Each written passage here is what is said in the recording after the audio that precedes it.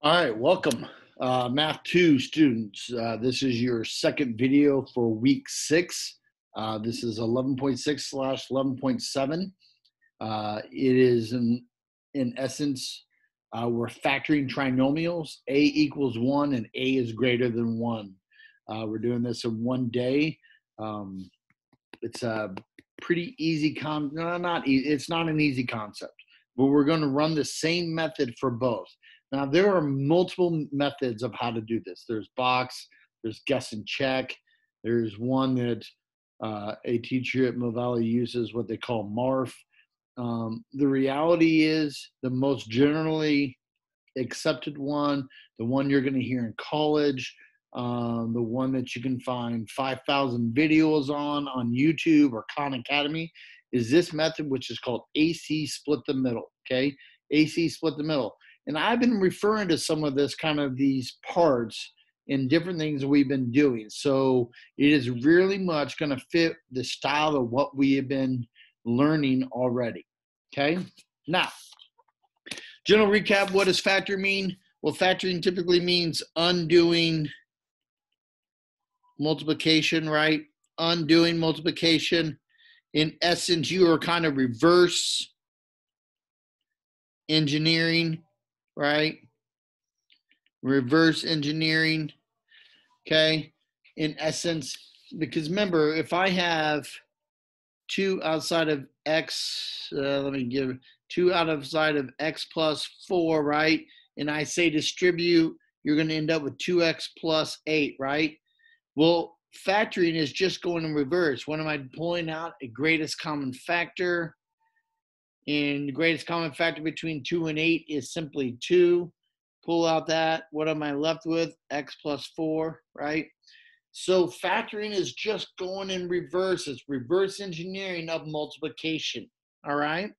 So we're going to do A equals 1 first. Oh, wait, hang on. Let's go back. What is a factor? Well, you should know what a factor is. We've done this one. It's a smaller number or variable that can be multiplied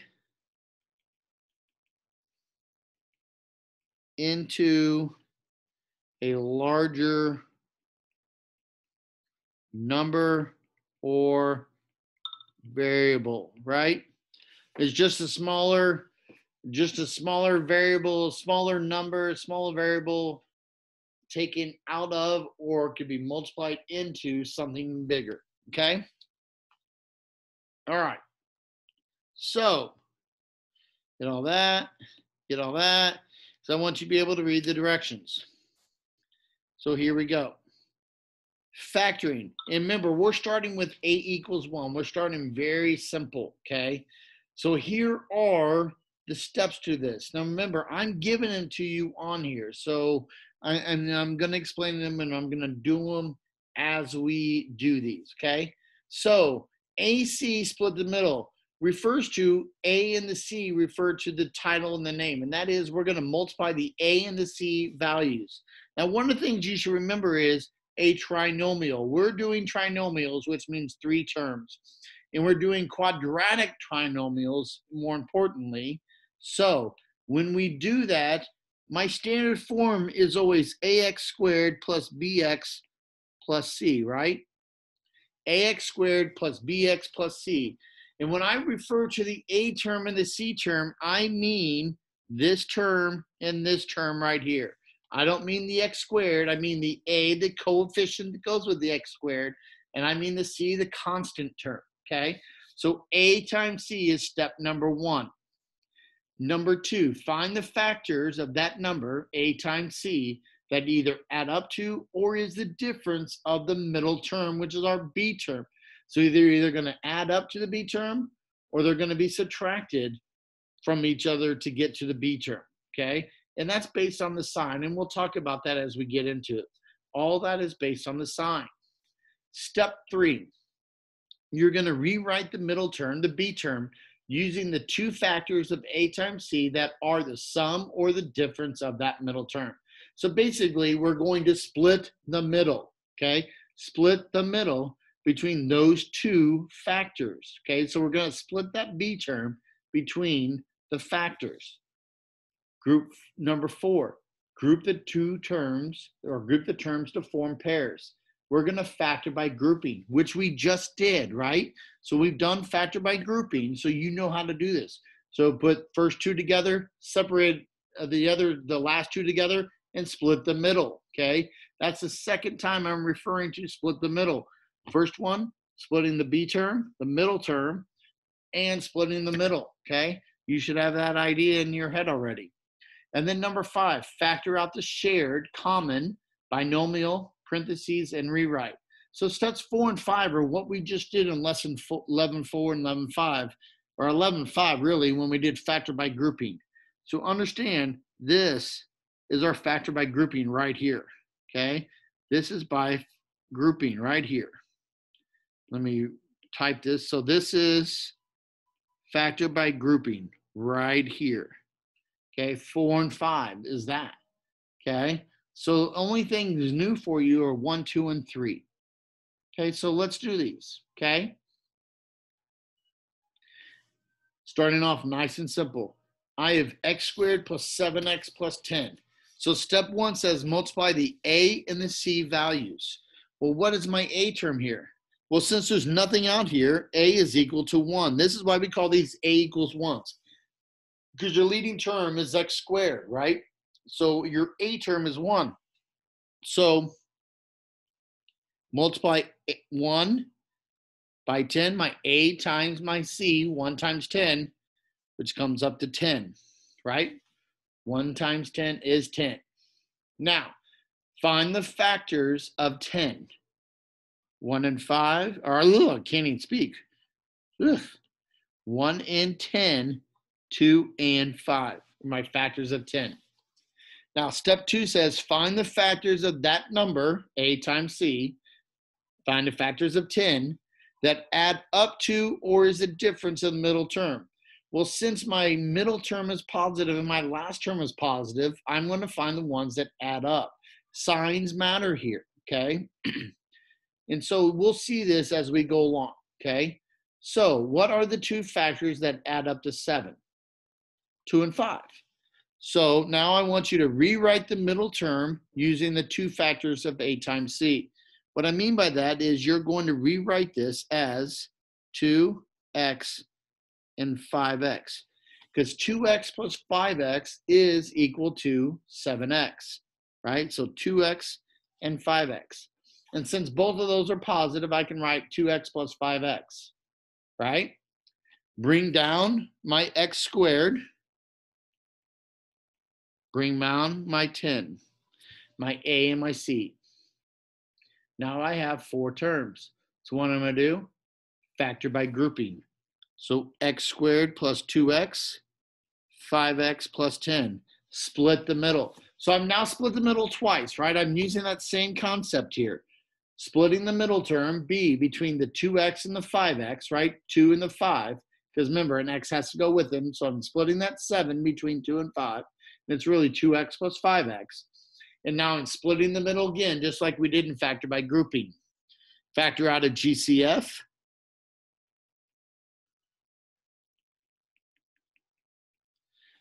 Factor out the common binomial. Remember, this 5 is a positive right here, right? And this is a positive, so x plus 5. Okay. Do another one. Remember, we're starting nice and easy, okay? X squared plus 16x plus 15. 1 times 15 is 15.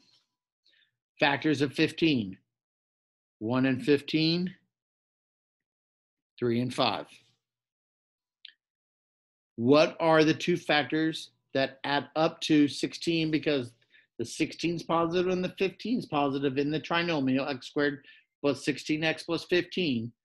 So 1 plus 15 is 16. So split that 16 between the two factors. 1x plus 15x. Rewrite it with the x squared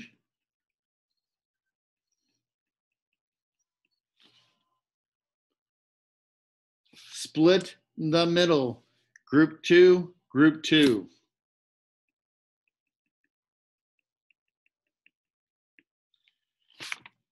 Factor out a GCF of both.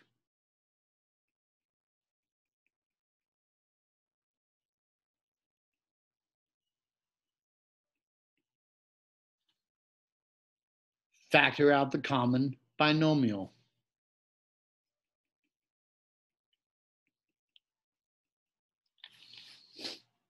Okay. How are we feeling? We're doing okay? All right. Make sure you pause if you need to, okay? Now, let's do the next one. X squared plus 7x minus 18. So 1 times negative 18 is negative 18. So I know I'm going to need negatives. And I'm going to hang on. I'm going to erase this right over here, and I'm going to give myself some space here. Okay? I want you to feel comfortable about what we're going to do. So A times C, this 1, which is an A, right? 1 times negative 18. And I want to find the factors of a negative 18. So the only way to get a C term that's negative is if I have 1 positive and 1 negative. So I'm going to find 2 sets of these. I'm going to find when 1 is negative and when 18 is negative. And I'm going to find all the factors this way.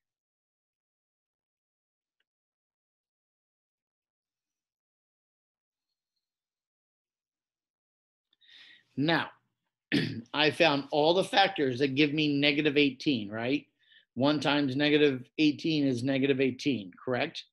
So which one of these 6 adds up to a positive 7? Well, it's 9 and negative 2, because 9 minus 2 is 7. So I'm going to take that and split the middle with it. So I'm going to say negative 2x plus 9x.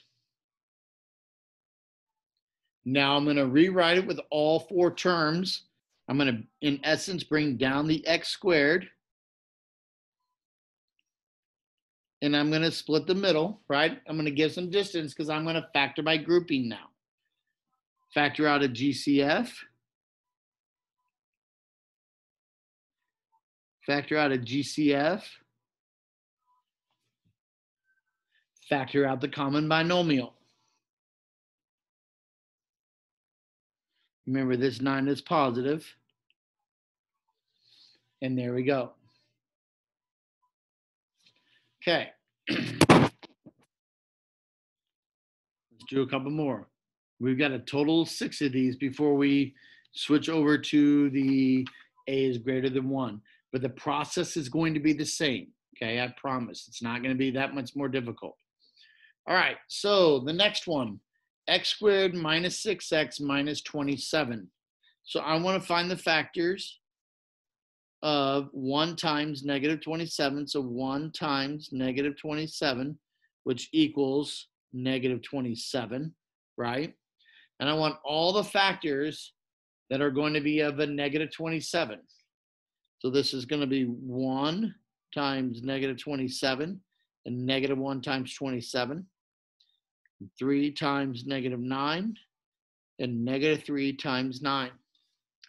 And which one of those groupings is the factors that have a difference of 6? And I know it's a difference because one's positive and one's negative, right? And I want a difference of 6. I want a minus 6. When I look at this, it's going to be the 3 times the negative 9. Why? Because 3 minus 9 is negative 6. So as I do this, I know that I want to split this middle term, split the middle, right? A times C, split the middle. I'm going to split the middle twice. This one becomes 3x minus 9x. Okay. Bring down the x squared.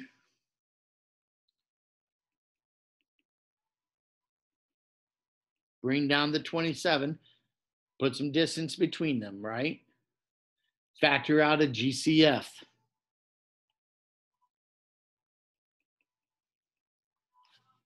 Factor out a GCF. Now, that 9, that leading term is negative, right? So I know that I need to factor out a negative here, right? I need to factor out a negative. And so what is the GCF between 9 and 27? Well, it's 9, right?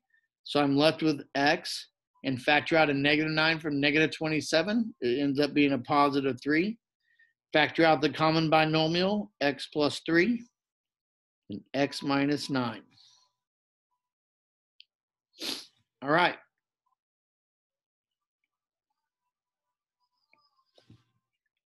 Do another one. A times C. A times C. 1 times negative 32 equals negative 32. Factors of negative 32 that add up to 14, right? So I want a total of 14 between them. One has to be positive, one has to be negative. So 1 times 32, and that's negative 1 times 32, or 1 times negative 32. And then I have, what else? 2 goes in at 16 times, and 2 times negative 16. Now I'm going to stop right there because at the end of the day, what's 16 minus 2? 14. So I know that these two become negative 2x plus 16x, right?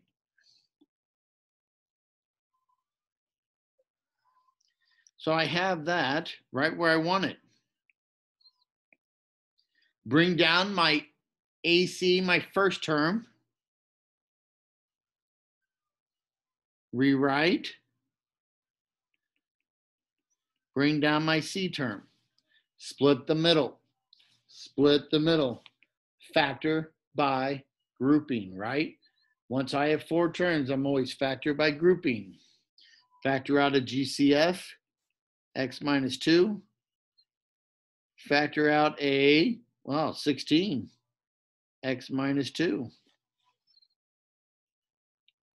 Factor out the common binomial.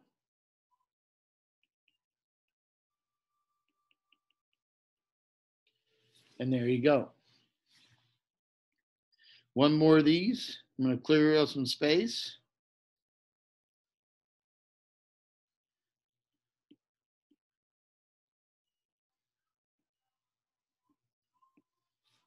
Now, a term is 1 here.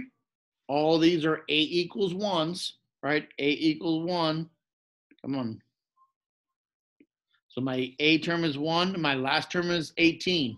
But you're going to notice something here. On this one, my middle term is negative.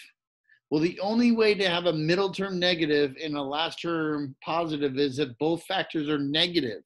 Okay, this is where 2 negatives can add up to be a negative, right? So I know that I'm going to have factors of a negative 1 times negative 18 to become a positive 18, right? So hang on, I'll rewrite that. Let me re-say that. I want to find factors of 18, but they have to be negatives. So this is going to be like a negative 1 times negative 18, and a negative 2 times negative 9, and a negative 3 times negative 6. In this group, which of these factors add up to 9? Well, 3 and 6, right? And a negative 3 plus negative 6 is a negative 9. So split that middle term, that negative 9x, between the negative 3x and the negative 6x. Bring down the x squared, split the middle, bring down my C term. Factor out a GCF.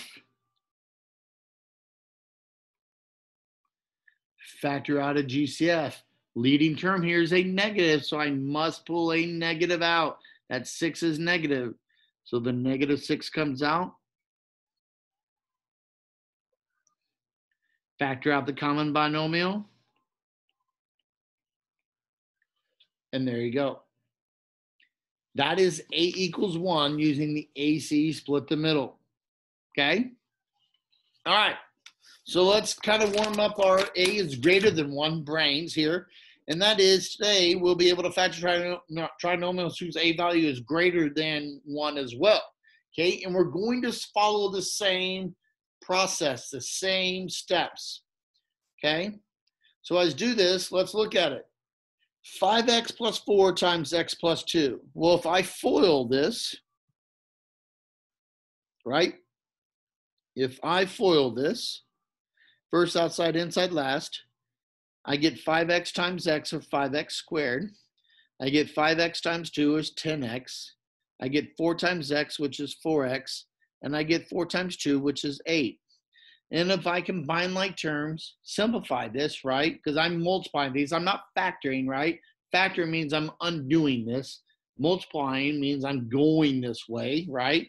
So I'm going to combine like terms, and this becomes 5x squared plus 14x plus 8, okay? And that's what would happen if I multiply these binomials.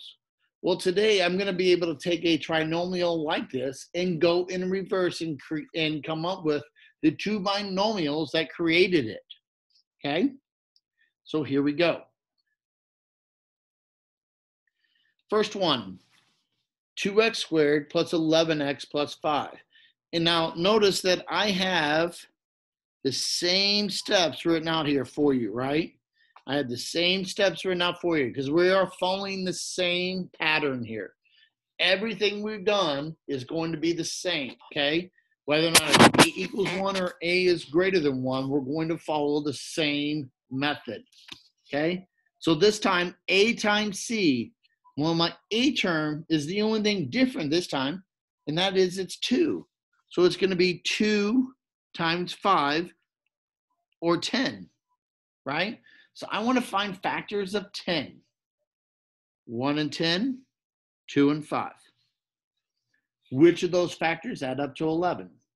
1 and 10. Split the middle. Okay, now rewrite using all 4 terms. In essence, bring down the 2x squared, bring down the 5, the C term. So 2x squared plus x plus 10x plus 5. Factor by grouping, so I'm going to split the middle and factor out a GCF. Factor out a GCF of the second group.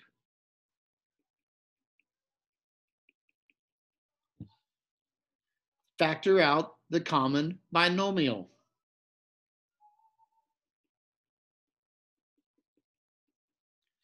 And there you have it. 2x plus 1 times x plus 5.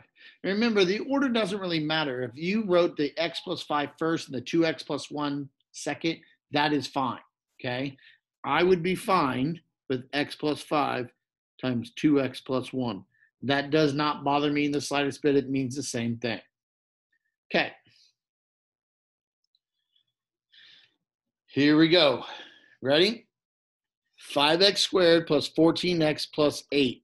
So 5 times 8 is 40. And I want to find factors of 40 that add up to 14. Okay, well, 1 and 40, 2 and 20, 4 and 10. And I'm going to stop right there because I know 4 plus 10 is 14. So I'm going to split that middle between 4x and 10x.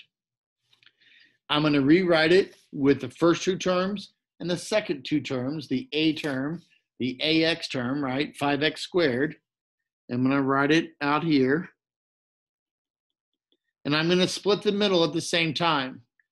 So positive 10x plus 8. I'm going to factor out a GCF because I'm factor by grouping since I have 4 terms. Factor out an x. Factor out a 2 and that's a positive 2.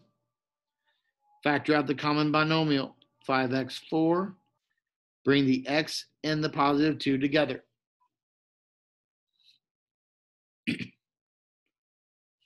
Okay, 6x squared plus 31x plus 18. Well, when we do this one, I've got to get my calculator here because I don't remember what 6 times 18 is off the top of my head. So 6 times 18 is 108. And finding factors of 108. I know it's 1 and 108, and that doesn't add up to 31. I've got 2 and 54, that doesn't add up to 31. 108 divided by 3 is 36, so 3 and 36. That doesn't add up to 31. So let's try 4. 108 divided by 4, and that's 27. So 4 and 27. Does 4 plus 7, or sorry, 4 plus 27 add up to 31? It does. So I know I found my factors that add up to 31. So split the middle, 4x plus 27x. Bring down the 6x squared plus the 4x.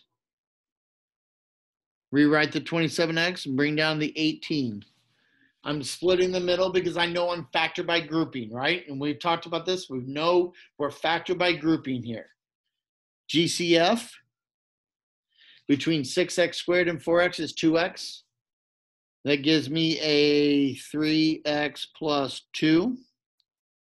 GCF between 27x and 18, well, that's going to be 9. So factor out a 9. That gives me 3x plus 2. Now you'll notice we've done plenty of examples of these. Our binomials are always going to be the same if we're doing them right. That's one of the things that we figure out. If they come out to be the same, we know we've done them right. Factor out the common binomial, 3x plus 2. Put the GCFs together, the 2x and the 9, and that's your final answer.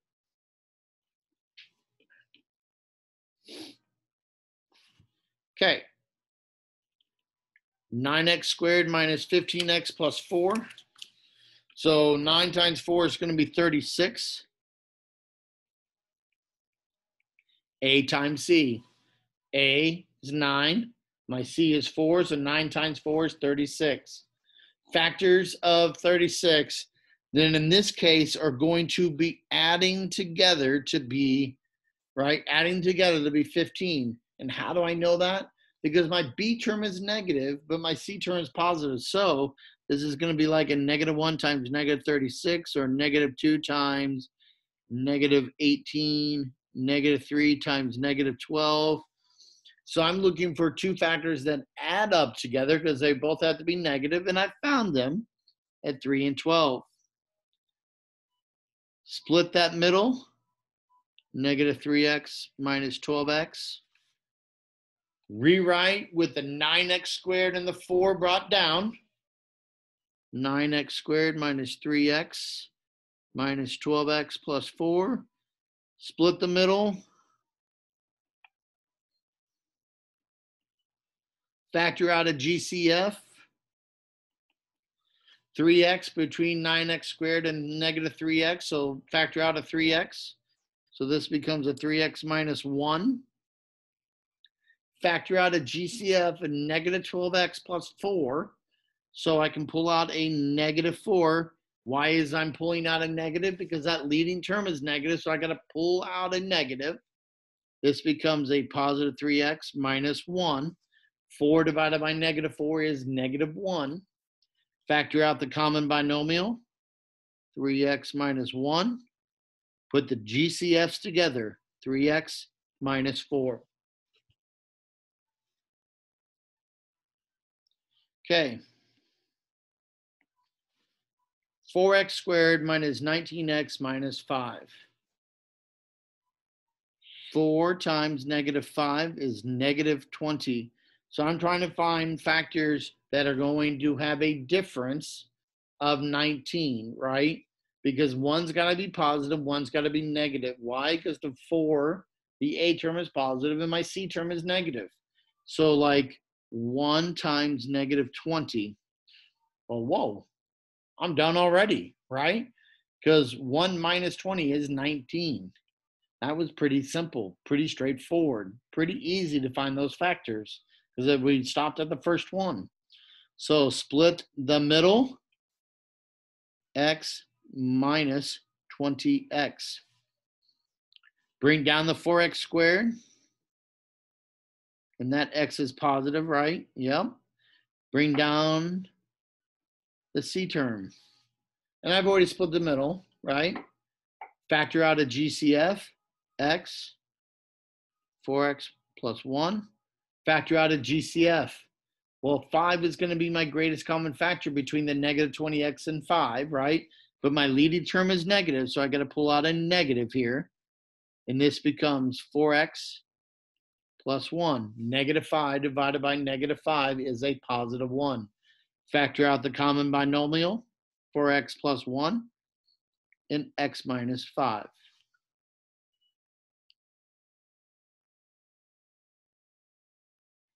Okay, 2 more. And I know some of you are like, oh my God, this is too many. Well, better safe than sorry, right? Make sure you see it plenty of time versus just doing 2 or 3 of them and sending on your merry way.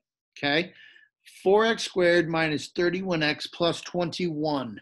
So this is going to be a times c is 4 times 21, which is going to be 84, and factors of 84.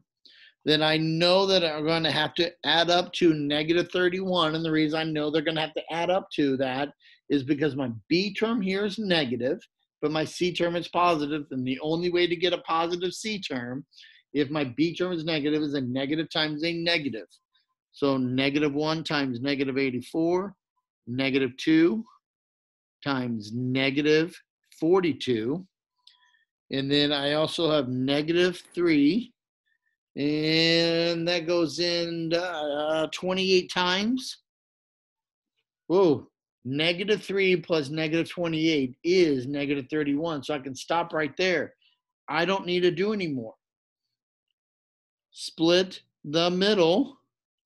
So negative 3x minus 28x. Bring down my ax squared term. 4x squared. Bring down my 3x. I'm splitting the middle at the same time. So negative 28x plus 21. Then I'm bringing down my C term. Factor out a GCF.